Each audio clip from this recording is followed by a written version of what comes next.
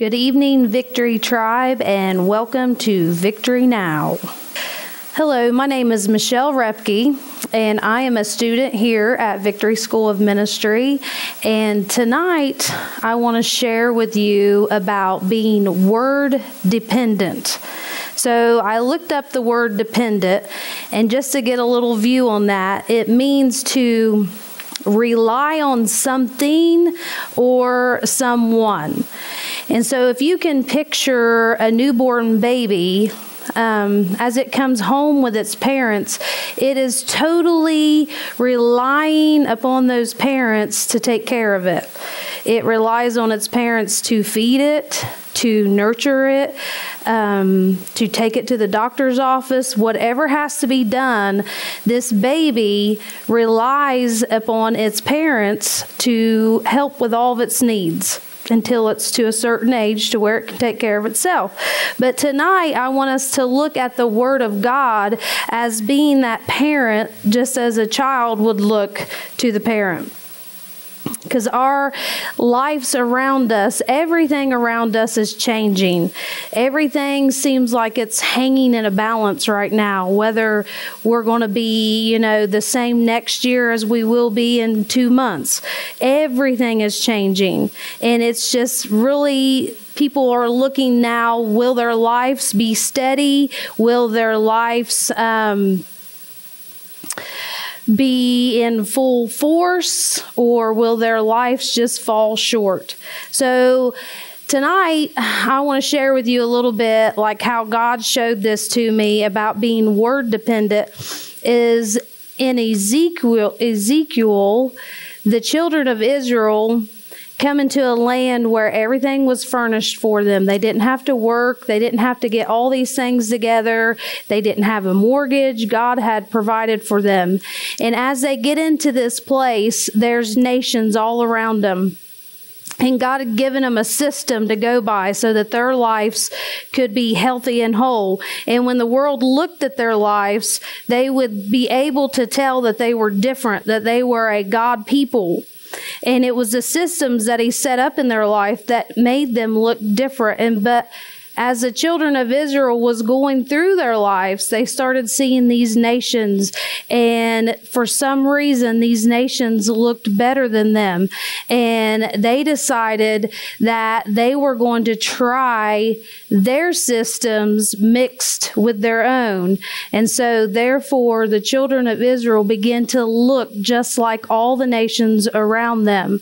And so, if you think about a newborn too, the newborn, when it's in its mother's belly, is supported by the umbilical cord.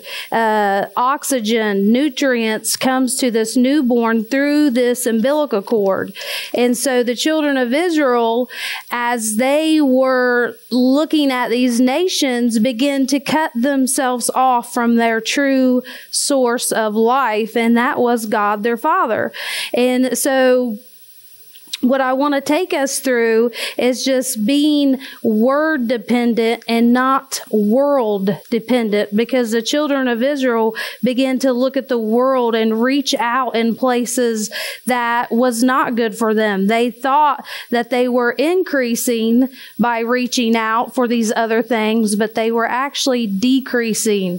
And so the nations that they were looking at began to crumble, and they looked at them like they were, these big time, had it all together, but these nations around them began to crumble, and they weren't as steady as what they thought.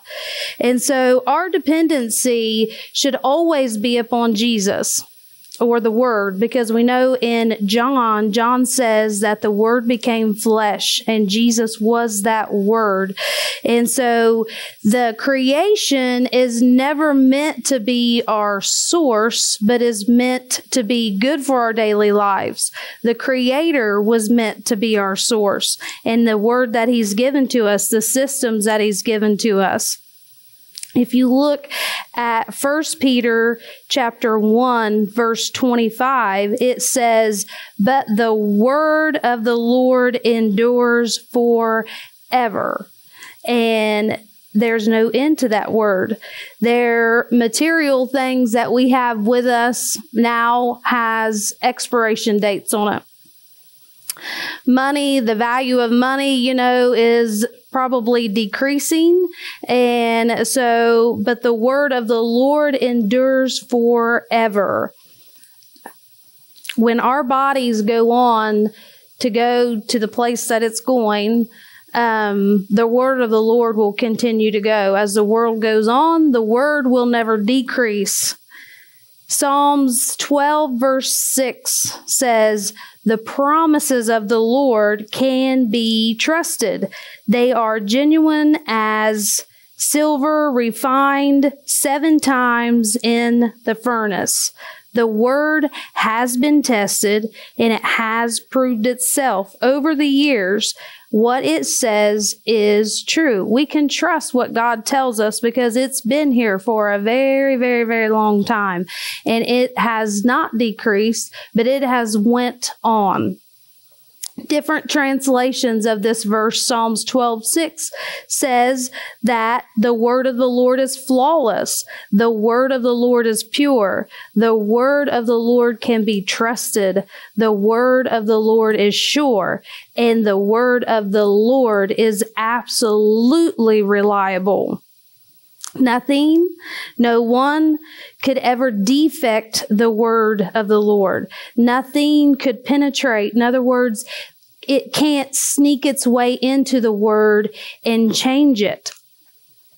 The word of the Lord will stand no matter how big the test is, how big the trial is, big or small, the word will work. And it always will. When you look into the word and you believe it, you're going to start looking like it. So if you imagine a pool that's filled with red dye and you jump into this pool, you're going to leave red.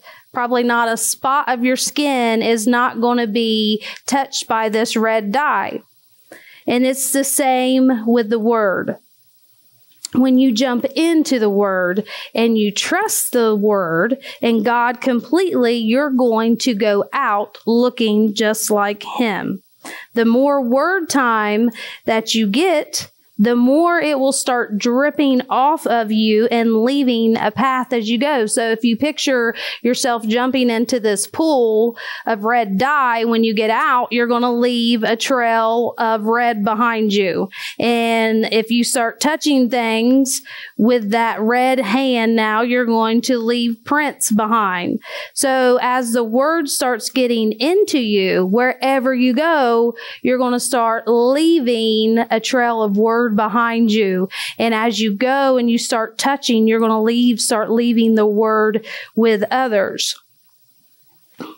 The dramatic change that the word brings in your life is going to bring an automatic want to share with others, because the word of God is the only thing that can bring us out of darkness, out of prisons. And so as we allow the word to do what only the word can do, it's going to cause this effect on the inside of us to want to see others set free. So you can see the word is something that is vital in our lives, that we need in our lives because of everything changing so much. The word of God, like 1 Peter chapter 1 verse 25 said, it endures forever. So how do we allow this word to be where we're dependent upon this word? What I have found is I take scriptures and I personalize them. I start making these scriptures as if that God had written them just for me. Kind of like if you would take Philippians 3:19, which is a very well-known verse. This is how I would read it.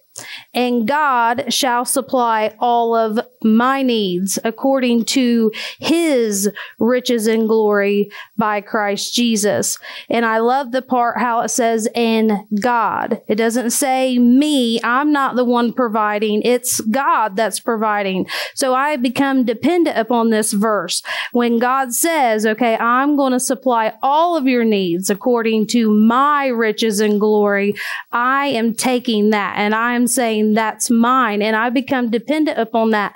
And when a need comes, I say, all right, I have a word from the Lord, and I can trust that God is for me. He's not against me. He's never going to forsake me. He's never going to leave me. That's what the word says.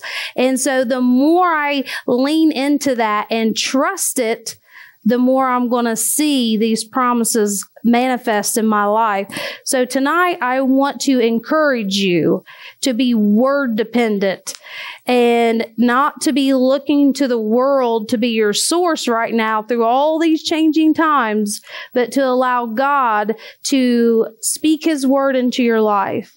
And listen to that word and believe that word and trust. Just as the baby is trusting the parents to take care of them, God is going to take care of us. So I bless you in the name of Jesus.